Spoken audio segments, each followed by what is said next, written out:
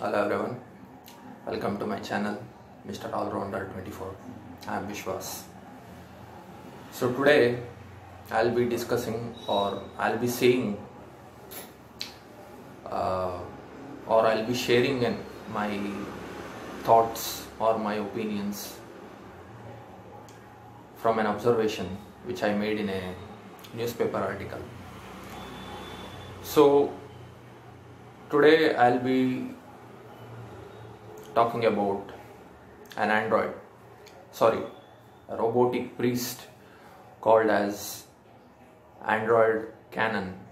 Yes, you heard me right, Kannon. So it's a robotic priest. So you might be finding like, how come a AI can be a priest? So my friends, this is real. So in a 400-year-old Japanese temple in Kyoto, so the temple's name is Kodaijai. Sorry if I misspelled it, as it's all Japanese term. So it's a very old temple, 400-year-old Kodaijai temple. So there, this android Kannon, so it's a AI, artificial intelligence. So this has become a priest. So it's a priest there. So this android Kannon is preaching Buddhism to its followers. So this has been widely criticized, like why a robot is preaching sermons or Buddhism to its followers.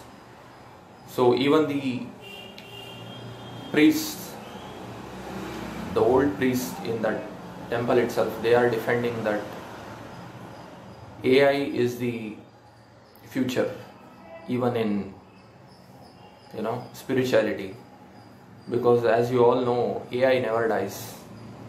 AI just keeps updating itself, keep updating itself and keep growing in knowledge. So that's what their defense is all about. Like, this will be preaching on and on, even if the old priest dies and everything. So this is very strange, and this is a very unbelievable fact, but it is a fact. It's being practiced in this temple in Japan. So many Westerners are criticizing this to Frankenstein's monster. So this robot, android Kannon, you can Google it and you can see how this priest actually looks like. And they have named this priest as deity of mercy or goddess of mercy. It's called as goddess of mercy, this android Kannon. So it looks like a human itself. I can call it as a humanoid. So if you are interested to know more about this, please go check it out. I'll add the link in my description box. You can check it out.